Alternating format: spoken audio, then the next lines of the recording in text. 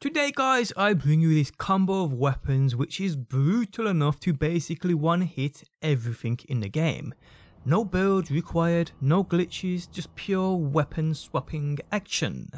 How's it going guys? My name's DPJ and today I bring you another Borderlands 3 video. If you do enjoy it, leaving a like really helps out, and subscribe if you want to see more. On screen now you can see my weekly giveaway along with last week's winner.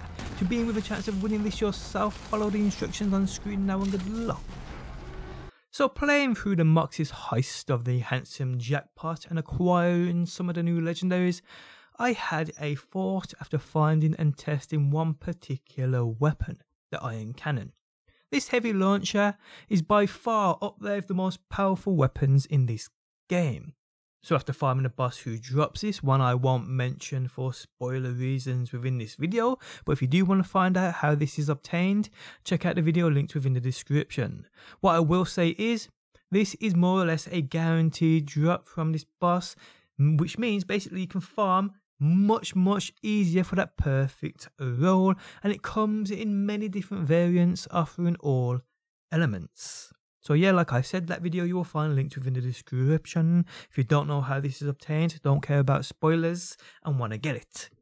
So yeah, after playing with this heavy for a while, I had a thought of using the crit swap technique. Will it work? And what would it be capable of? Crit swapping, if you don't know, is something I have covered numerous times, and it works very easy indeed. This is how it's done. Firstly, you need a weapon where its projectiles give you a chance, well basically your projectiles after you fire them give you enough chance to switch weapons before they actually hit the target. So weapons like the Cutsman, which fire slow projectiles, are perfect for this.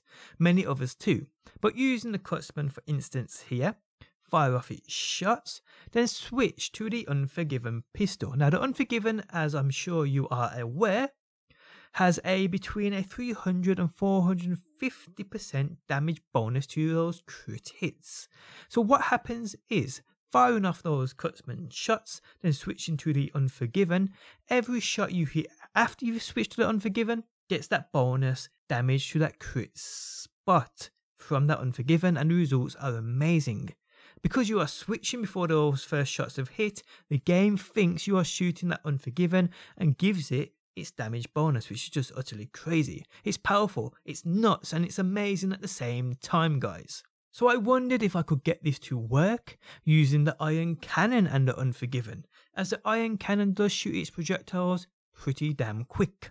But lo and behold, I actually got it to work, and it works well. And it's simple to do also. Hold down the charge of the iron cannon, then switch to the Unforgiven as soon as you release the trigger. And the results are utterly crazy. And it probably results, to be honest, in the easiest crit swap technique I have seen. I saw damage numbers like 4 million plus when fighting Grave Ward. And remember guys, this is the result of just 2 weapons. Nothing build wise is coming into effect here. No elemental projectile artifacts either. Nothing. This could only, in reality, get more powerful. So yes people, get the iron cannon. Pair it with the Unforgiven, which drops from the Indole Tyrant, who is a rare enemy upon the Floodmoor Basin and Eden 6. Get these, pair them together, and have fun annihilating bosses in a single hit. And on that note, we have come to the end of the video. If you guys enjoyed it, leaving a like really helps out. If you're new around here and want to see more Borderlands videos, be sure to subscribe. And if you never want to miss a video I upload, you can turn notifications on by hitting that bell button. But guys, thanks as always for stopping by. Hopefully you enjoyed the video, and hopefully I will see you on that next one.